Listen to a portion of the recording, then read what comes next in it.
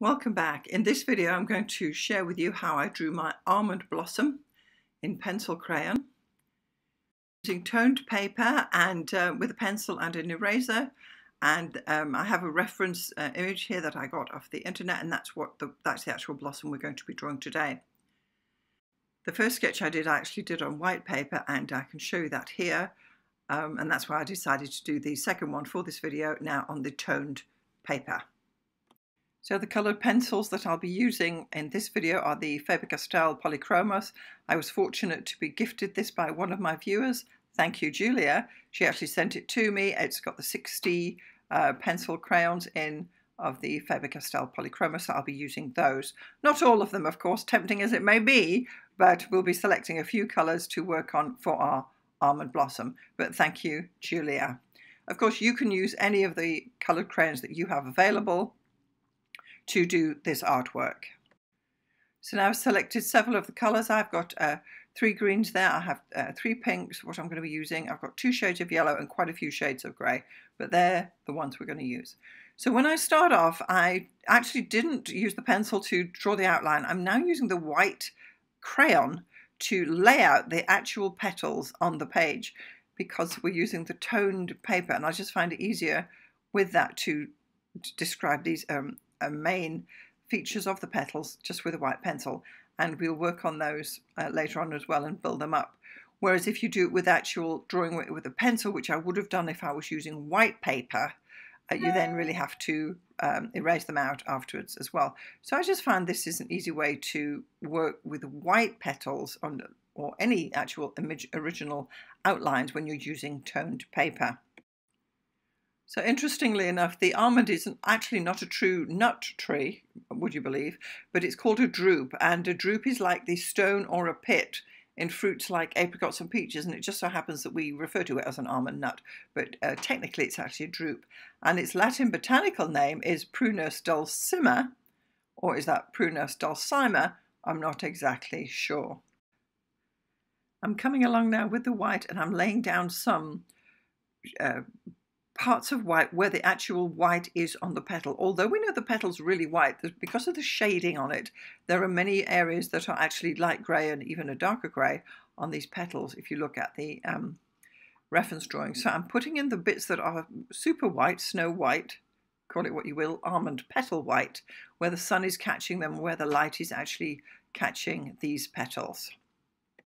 The almond tree is pollinated by honeybees, and it is originally grown in the Middle East, in those areas, but it's now propagated on all continents on the globe and in the warm climate surrounding the equator. So now I'm continuing on, I'm putting more pressure on to lay down more white, and all my strokes are in line with the petals, so I'm not going back and forth crossing.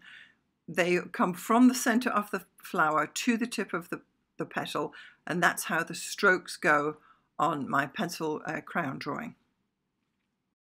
So I was looking into a little bit more about the almond tree and the almond blossoms when I was doing the research, and it turns out that the Greeks called the almond after the amygdala, which is a part of the brain which is almond shaped. In your brain you've got 2 almond shaped amygdala, and they are part of the limbic system. This is also known as the reptile brain, and it's associated with our basic survival reactions like thirst, hunger, the urge to procreate, and alertness to danger. Interesting, amygdala. And it's funny because some other nuts like walnuts and pecans, they do really look like brains, but anyway, this is the almond. Now I'm coming in with a lighter shade of grey here. It's one of my lighter greys, it's a cool grey, and I'm just putting in some more shade on the white petals. This is where although the petals are white, as I said before, we've got the shade. So you always want to look out for where is the light falling on the petals. They're not all just straightforward, solid white.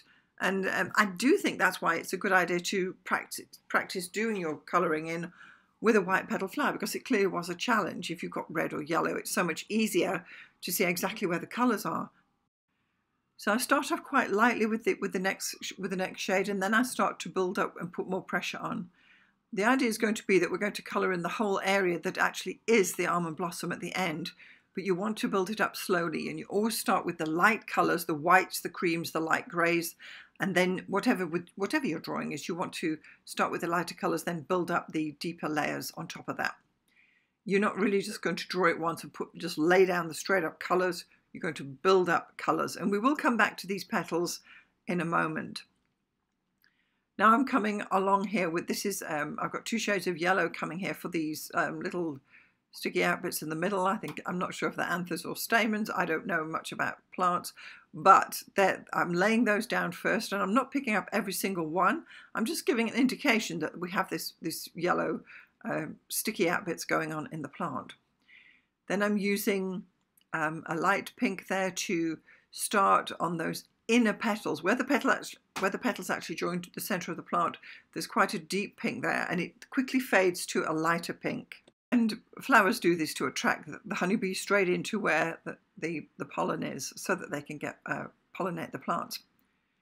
So I'm using 3 shades of pink, and they're all in the more of I would call them a cerise color. And I chose these 3 colors before I started because they're all in the same range. Starting, as I say, with the lighter one first, then laying on the darker one, and then finally right in the very middle, the very, very dark, almost magenta color that's part of this flower. And it's interesting, the almond blossom itself has meanings, and its main meaning is that it's a new beginning. The almond blossom is the very first tree to flower and open its petals every spring, so it heralds the beginning of spring. And it's a season of prosperity, and the whole world's happy to see these petals coming open.